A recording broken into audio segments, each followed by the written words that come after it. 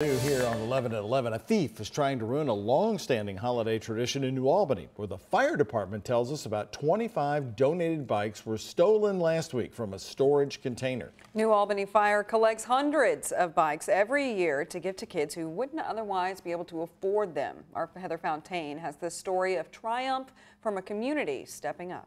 A tradition for decades. This is from one of the earlier bike drives, 1966. The New Albany Fire Department turning into Santa's workshop each and every holiday season. We would sit for hours and work on toys. Preparing for the annual Toy and Bike Drive, New Albany firefighters work year-round to collect money and bikes. We don't turn down anything.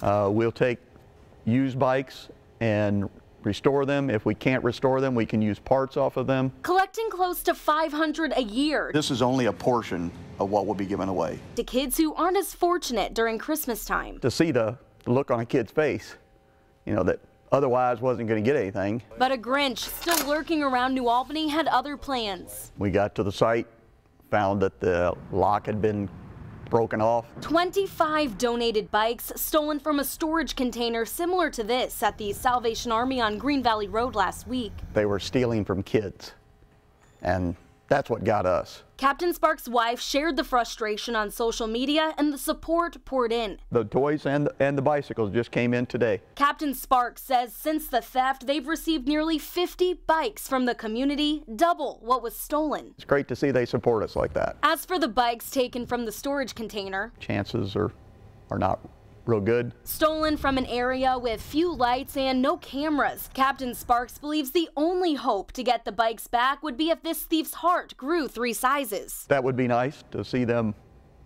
make up for what they did.